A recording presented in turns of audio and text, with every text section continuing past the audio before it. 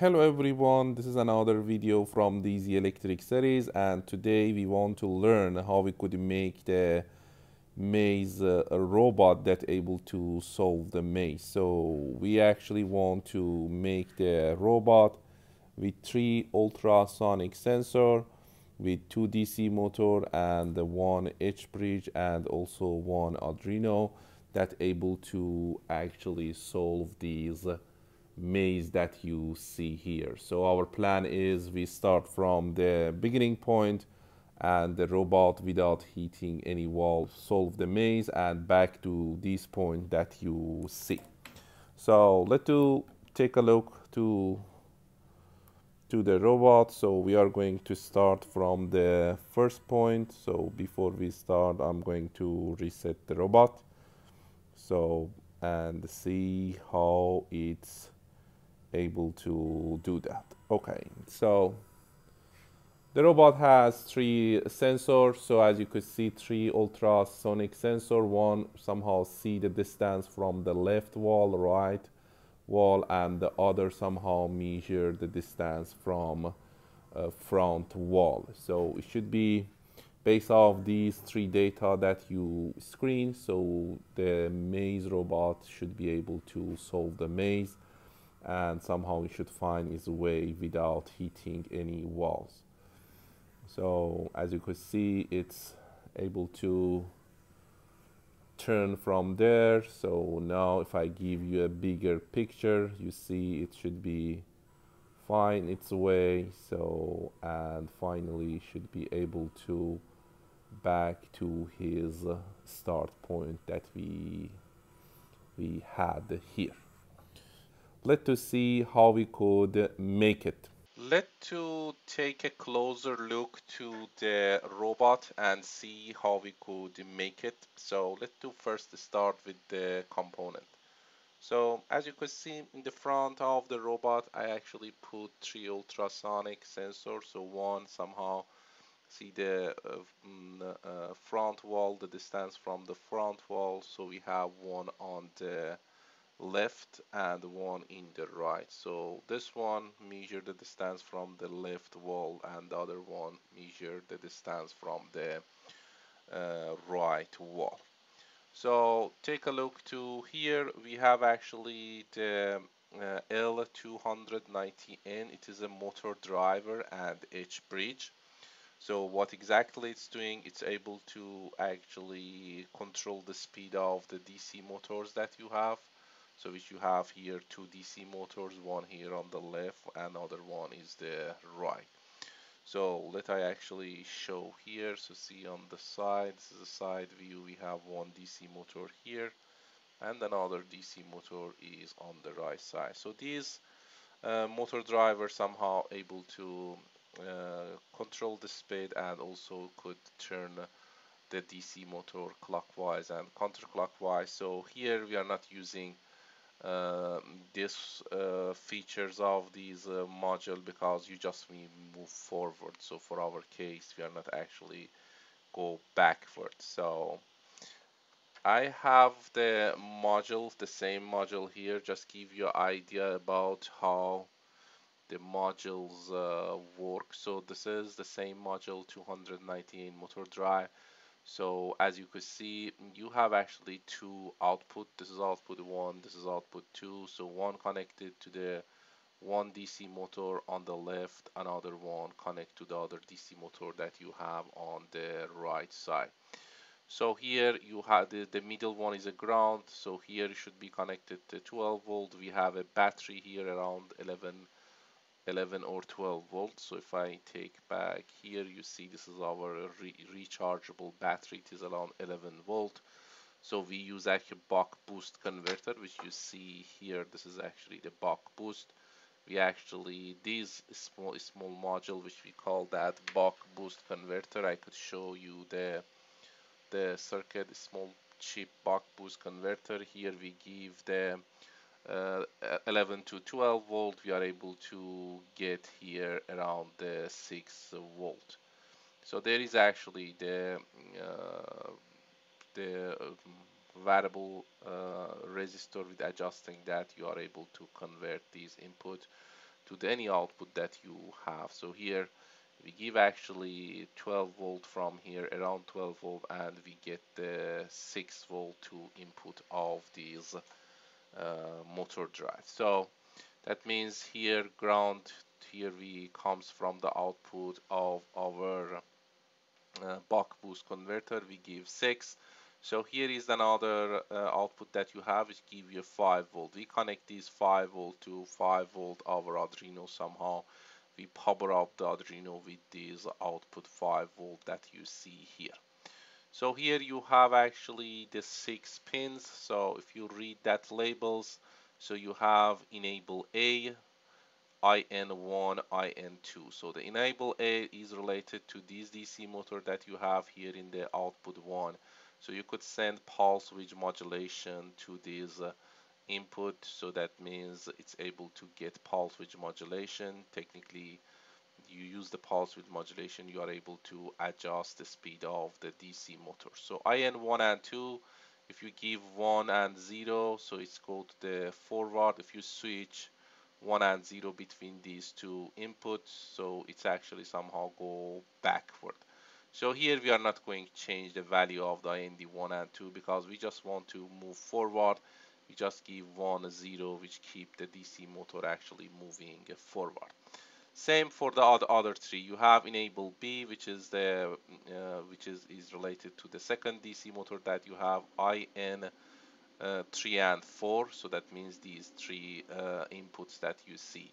IN 3 and 4, same story with giving 0 1 to this. You could move the DC motor forward and backward. Here we just give 1 and 0, which keep the DC motor moving the forward. We don't use that for moving backward.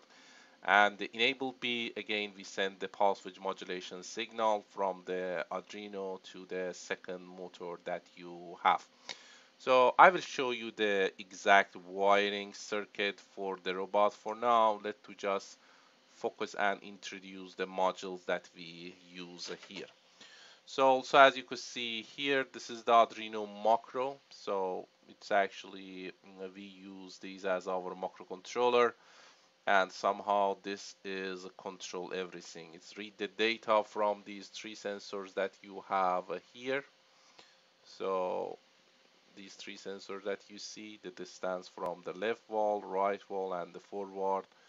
So, and also the algorithm you send on this. So if you take a look to them here, as I mentioned, we have two DC motor. We have here the battery pack, the chargeable battery, which is give the 12 volt. Here I have the small modules. As I mentioned before, it is buck boost converter. Somehow convert these 11 12 volt to the 6 volt. So that means the input for these motor driver for my case is almost around 6 volt. So definitely you could get any voltage, but based off the DC motor that I have, so 6 volt should be enough for this case, and it is easy to control these DC motors that we have. So this is actually the body of the robot. So you could use any structure for this. There is a lot of, if you check the online, you could find the different chassis for the robot car. So some of them, they just have these DC motors. So that means you purchase these DC motor and these chassis that you see, nothing else. So you could get this, then actually implement or add the other component yourself, which is somehow you make everything from scratch. So here you see there is a switch for turn the robot on and off. So somehow these disconnect the power that comes here to input of your motor driver. So you able to turn that off. You should have that switch because sometimes whenever you don't want to, or your robot don't work, don't move, so definitely it is a good idea to turn that off. Otherwise it's just move around every time. So this is almost everything that we have for putting the sensors. Definitely you could do a lot of things. So we use here the breadboard. So on the market there is a small breadboard that you could purchase. Let's see what is the best angle you could see. Maybe this one is the best angle. Yeah, so see, this is the breadboard. So you could actually put the breadboard there. Here we use the other breadboard to put our microcontroller. So one important thing about the sensor, just make sure put them somewhere that they are fixed, they are not loose, and also make sure you put on the car, and whenever the car actually turn to the right, so the left sensor data should be increased. So whenever you move that a little to the left, these data should be, distance should be increased. So sometimes whenever you put these two sensor in the back, especially in the back, so you have a case that you, for example, if you put that somewhere here, so whenever I actually turn that to the right, so it's actually increase the data, but sometimes it's actually not the case whenever you put the sensors in the bad position or bad location in your robot. Just make sure put them in the right spot, and make sure in any cases if the robot move left, these data should be increased, and whenever it's actually turn right, so the right sensors data should be increased. So just make sure they are actually fixed in their location, and also they are in right place. So this is about the hardware. So let's take a look to the wiring. So let I somehow turn off my camera here, that you're able to see the wiring. So as I mentioned before, you could see the old component that I explained before. So these are your three sensor. This is Arduino macro. So this is your motor driver with the all input outputs that I mentioned. This is the buck boost converter, and this is your rechargeable battery.